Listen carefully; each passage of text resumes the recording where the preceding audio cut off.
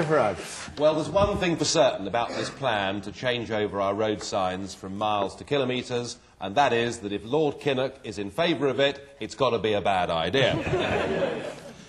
Do you remember just a few years ago, there was a market trader from Sunderland, a chap called Steve Thoburn, who sadly died prematurely.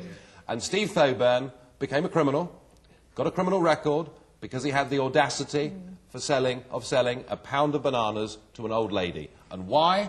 Because we're in something that was called the common market, that is now called a European Union, will very shortly be a United States of Europe, and we have to be harmonised, homogenised, pasteurised, and all turned into the same people.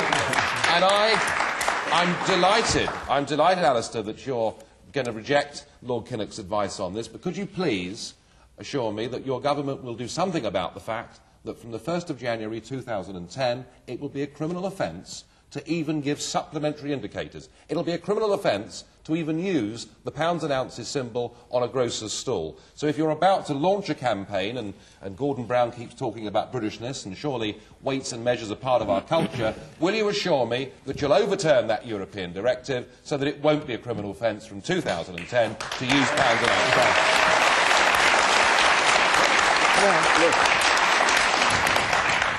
There's a common-sense argument about not spending money on painting out road signs, but I don't share your virulent dislike of everything in Europe, and kilograms and the rest of it. You know, the whole generation of people who are growing up who are perfectly used to it and can live perfectly happy with it. Then that it'll be a criminal offence, is it? You're happy with that? I just don't share your virulent anti-Europeanism. But what about sharing his view that pounds and ounces? What about sharing the view that you shouldn't abolish pounds and ounces?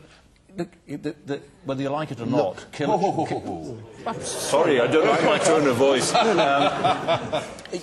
People are getting increasingly used to kilograms and so on. I don't the same. I don't. Should we have a choice? My argument. Should we have a choice? My argument against the road signs is simply it just seems daft to be spending that money when it's not necessary. And don't share the sort of nasty anti-Europeanism that you're so associated with. Hang on, what could be nastier than it being a criminal offence to use pounds and ounces on a grocer's stall? That's nasty, surely.